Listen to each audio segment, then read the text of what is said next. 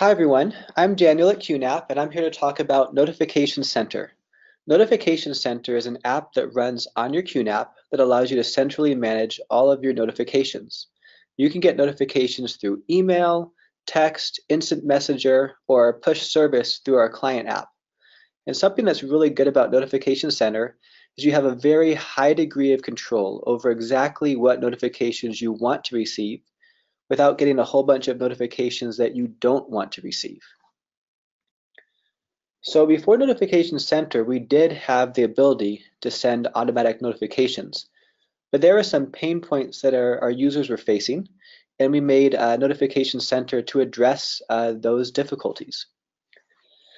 So one issue was that before Notification Center, it used to take a long time to set up all your notifications. You used to set them up like one app at a time, set them for this app, then that app, then that app.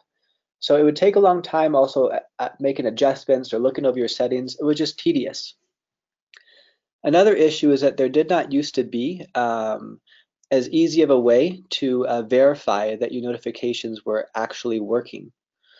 So customers might think they had notifications set up and then at a later date realize they were not getting their notifications. Another issue was that notifications used to come usually through emails. And a lot of people, myself included, do not like getting lots of emails. I would much rather get notifications through instant messenger, text, or something like that. Also, we wanted to add more accessibility with Notification Center, so we have supported more languages. And then this number 5, I think, is a big one. Customers were getting too many notifications, and they were asking, can I only receive the important information that I want? I think this is big because I've noticed for myself that if I get lots of notifications, maybe for a few days I'll pay attention to those notifications, but after a while I start just ignoring my notifications and they're not effective anymore if I get too many. So with Notification Center, you have a very high degree of control to get the specific notifications you want to get without getting a whole bunch of extra notifications. So Notification Center from one interface lets you manage everything. So this is what it looks like here, and this is what it looked like in the past. In the past, you would configure notifications for each application individually. So this application, then that application, then that application. Not only did it take a long time to set up, but also if you wanted to look over your settings, make sure things were set the way you wanted, you'd have to go to each app individually. So a lot to set up, a lot of time to manage. But with a new system, you can set up, you can manage from one location, and you can also verify that everything's working properly from the same location. So it's a lot more convenient and you have a lot more control. Within notifications, the way you set up notifications the way you set up all your notifications is you just make a few rules. For a rule, you choose the method you send them a notification, and you could have multiple methods, so email, instant messenger, whatever. You set the criteria for notifications, warning, error, or just information, and you choose the apps you want to get notifications for, but not just the apps, but the specific app-related events. So you might say with this app, if this happens, I want to be notified. If this other thing happens, I don't need to be notified. So you can get very specific. And there's even ways to get more specific than that, but I'll go into that later. And then we have also made a way for you to turn on and off notifications for a specific app and a specific service. So maybe I decide that in Container Station, I don't ever want an email notification for Container Station. So maybe I could turn off email notifications for Container Station.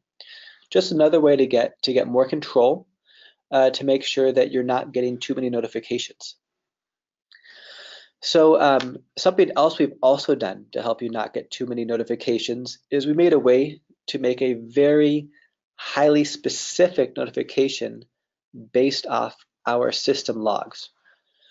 So from within Notification Center, we have the logs, and you can click on a specific log and make either an event notification rule or an alert notification rule. And what this will do is it will set up a rule that's very specifically related to that specific system log that you clicked on. So this is a highly specific, highly controlled notification, and you can set it up very automatically. Click on the system log and then click event notification rule or alert notification rule. So for event notification, select the notification event you want to receive based on the category of the application or feature. For alert notification, you select the notification log you want to receive based off the severity of the system log. So the difference basically is that event notification, it brings up the app or feature related to that system log, and it applies a rule based off that application or feature. Alert notification is not app-based or feature-based. It's only log-based, so it'll just set up an alert notification based off that system log.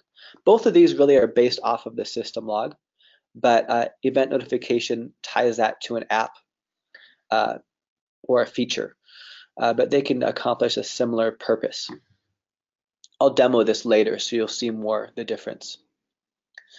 So this is about adding to your rule or making a custom rule. So let's talk about rules.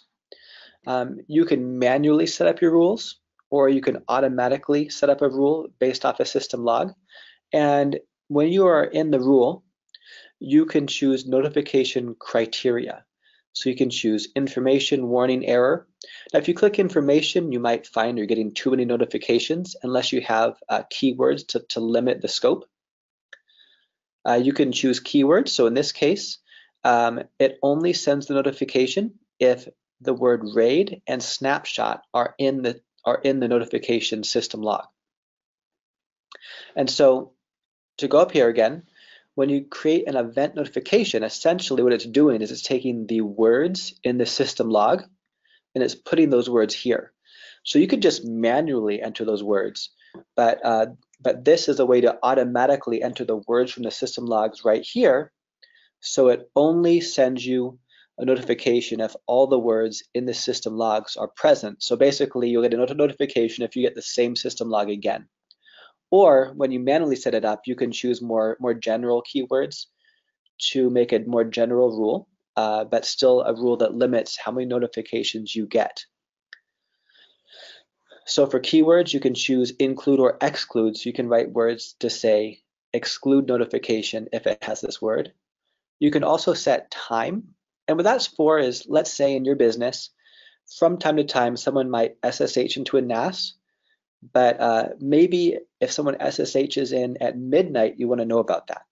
So there are certain cases where you might care what time something happens. So you can say only notify me if this happens at this time.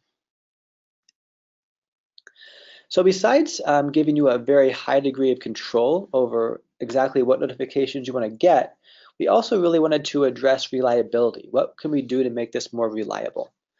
And the way we do that is we make an easy way to verify that your messages are actually being sent, they're actually working. So one way is you send a test message to yourself and then you just verify, did I actually receive that test message? The other way is we have a history of messages sent, and for each message it should say successfully sent. But if it doesn't say successfully sent for a message, you know it was not successfully sent. And then something else we have done to improve reliability is you can set multiple ways to send the message, multiple ways to receive the message. So if you're getting messages through both text and instant messenger, if one of those delivery methods were to fail for any reason, you could get it with the other method. So this adds redundancy to improve reliability. So you can set up messages through email, text, instant message, or push service through our client app. Setting this up is pretty easy. You just choose the messaging service you want to use. You add QBot as your contact, and you enter the verification code in the QBot dialog box to complete the pairing. For text messaging, we support Twilio, Clickatel, and Neximo, so to allow you to send those text messages. And setting up how you send through text, email, whatever, is pretty easy. You do it when you configure your rule, the rule I was talking about earlier. So now instead of talking about criteria, you can click on methods and recipients. So for a rule, you click here, Then you can add a pair, so you can add email, you could add text, Facebook Messenger, and you can have multiples so that you have redundancy if for whatever reason one way were to fail. There's no need to manually input the recipients. You can quickly select from NAS contacts, email, and phone, so you can just sort of automatically get that information. We just made it easy. The number of recipients is no longer limited, so as many people as you want can receive these notifications. Now, besides having a lot of control so you don't get too many notifications, and besides addressing reliability, we also wanted to increase accessibility.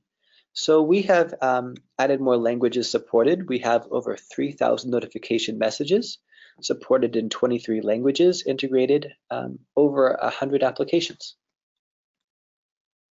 So let's demo this.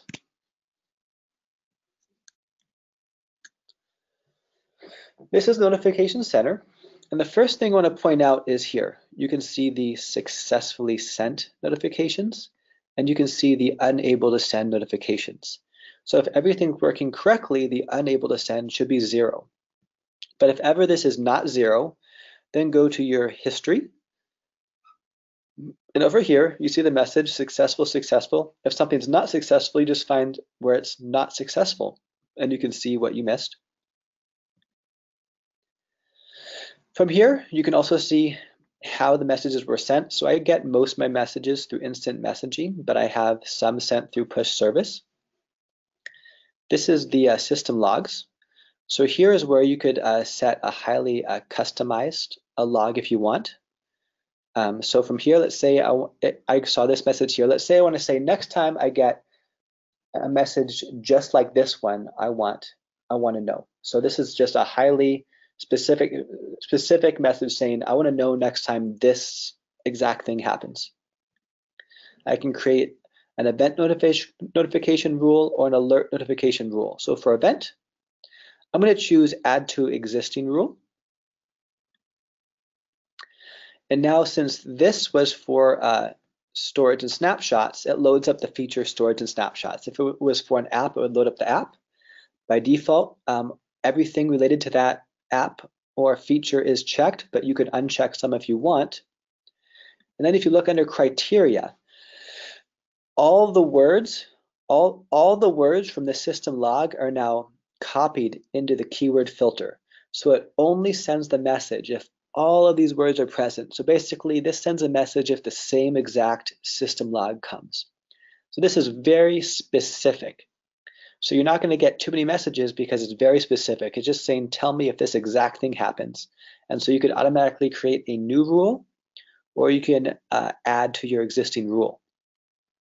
And you can adjust things like information warning error, but in this case, I just have everything checked because it's very specific already. You could also choose create alert notification. Now this is a bit different. Notice it didn't bring up the storage and snapshot feature. This is not feature related. This is not app related. It's only related to the log. So in this case, it says if there's information with a log having the exact same words, I should say all these words from the system log, then send an information message. Also by default, warning and error is checked and it doesn't have any keyword filter. So you might get a message even if it does not have these keywords by default. So in a lot of cases, you might choose to uncheck warning and error and just get information when you have all these keywords, but it's up to you. It depends what you want to do. And this is a way to make a rule automatically that has all the keywords from your system log. So let's talk more about rules. For a rule, you choose delivery method. So I have Facebook Messenger and push service. And you choose which apps and features you want notifications for, but not just which app and feature, but which specific app-related event or which specific feature-related event. So you might say, well, if this happens, I want to know, but if this happens, I don't need a message. You can get very specific here. You set criteria. So in my case, I choose warning and error, because if I choose information, I might get too many messages.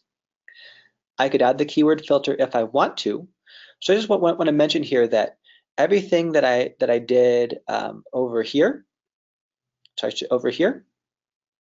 with the create event notification or alert notification, everything I did here, I could do the same thing manually here. I could just manually enter all the same words from that system log and then make a rule that's just as specific to that system log. But it could be tedious to write all those words in, and also what if you type something wrong? So this was a way to automatically do it in a way that's easier, but manually you can do whatever you want with the keywords. Now for methods and recipients, I've chosen Facebook and push service to my phone with the client app, and adding a pair is really, really easy. So more on rules, you could have more than one, and an event, and so I have two, and here's why. I wanted a second rule where the criteria was information. And I wanted a second rule because a second rule I only want to apply it to very few things. So if an app is installed, I want that information. And if someone SSHs into my NAS, I want to know. So here we go. I get information for SSH or Telnet. So I'm very selective. There's very few things I want information on, which is why I did not apply information to the first rule. So I have one rule with just warning and error applied to more features and more apps. And then a second rule where it's information but applied to very few things. And this way I get the specific information that I want to get. So this gives you, with just a few rules, you can set up all the notifications you want, and you can get even more specific in a very automatic way from the system logs. So you have a very high degree of control, get the notifications you want without getting notifications you don't want. One more thing I'll point out here is the global settings. So here's where you can enable or disable notifications for a specific app on a specific service. So as you see, email is just disabled, period. I don't like getting notifications through email, so this just makes sure I won't get any email notifications. I much prefer instant message, push service, or text, but I just haven't set up text. So I like instant message. So very high degree of control, very easy. And this just makes Notification Center very convenient, very reliable, because you can easily see if something's not working. You can send test messages. So you have so much control in such an easy way.